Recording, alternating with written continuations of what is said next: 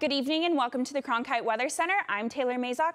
Here's your forecast for this evening. So temperatures are going to dip a little bit throughout the rest of this evening. Looking at about 8 p.m., there are some expected showers here in the valley, but as the National Weather Service does tell us, there are some thunderstorm risks and wind gusts expected going from the north all the way into the lower deserts through 8 p.m. So if you do have any outdoor activities planned, be sure to have an umbrella on deck. And then as we're on the topic of rain, looking here this evening, showers here in the south, then heading up to central Arizona here in Phoenix, likely chance of rain throughout the rest of this evening. And then through the rest of the weekend, here we can see some showers over here in the east on Friday, and then a little bit here in the southeast throughout the rest of the weekend.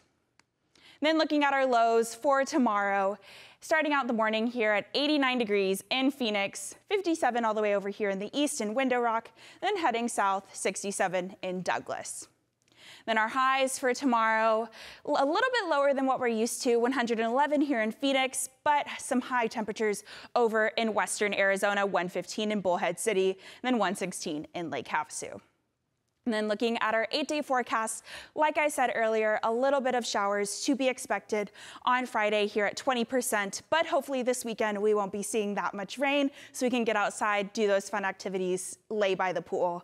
Then going into next week, Monday, cloud cover is expected to return. Heavy cloud cover there on Tuesday at about 111 degrees for the high that day.